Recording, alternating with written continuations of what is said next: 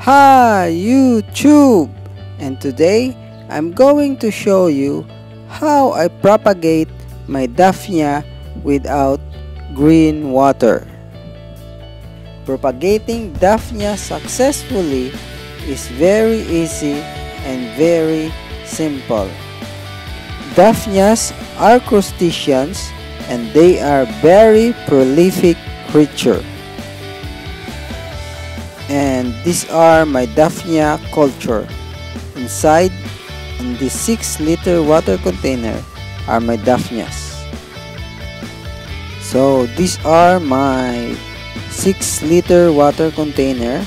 Each container contains Daphnia culture. So in this 6-liter water container, I was able to successfully breed Daphnias.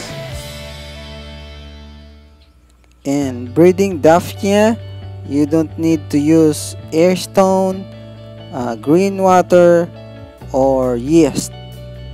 And here is a closer look. As you will see, there are Daphnias and also bloodworms. And now, these are the things that I use in propagating my Daphnia successfully. This is my Daphnia starter kit. 2 6-liters empty container.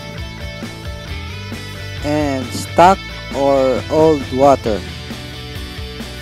Small fish net.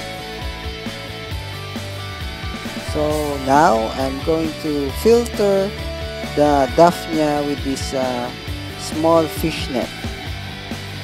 And later I'm going to show you how I fed my Daphnias to my fishes. So this is how you do it.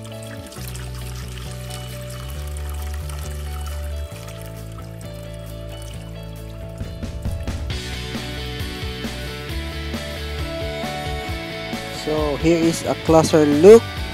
So this is just enough to feed my fishes. So now I'm going to put aside the Daphnias on the fish net, and now I'm going to pour half of the water into another container. So now we have 2 containers full of baby Daphnias.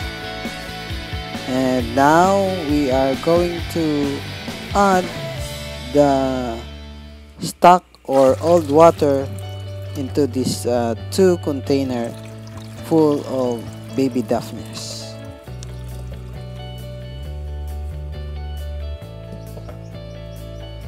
So there you go. And now we have 1 full of Daphnias and another 1 full of Daphnias. And this is my powdered fish food, and this is my secret in propagating my Daphnia successfully. So now we are going to feed the baby Daphnias with this fish food. I'm feeding my Daphnia once a day with this powdered fish food. And this is a closer look of the first container, and this is the second container. So I harvest my Daphnia every 7 days.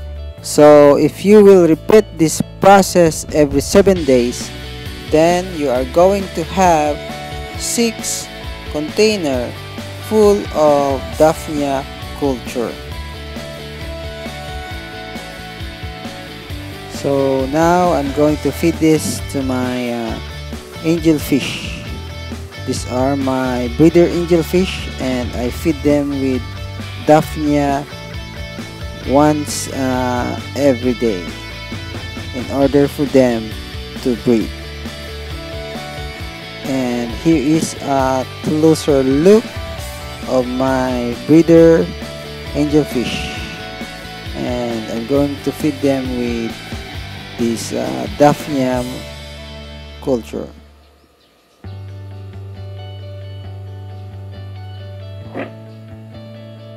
And there you go.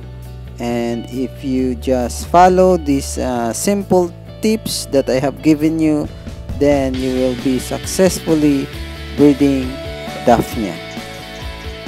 So if you have any question or suggestion, just leave a comment down below this video. And for more updates, please subscribe on our YouTube channel, Palawan Ornamental Fish Hub, or you may visit us on Facebook. Thank you for watching and see you next time. Namaste!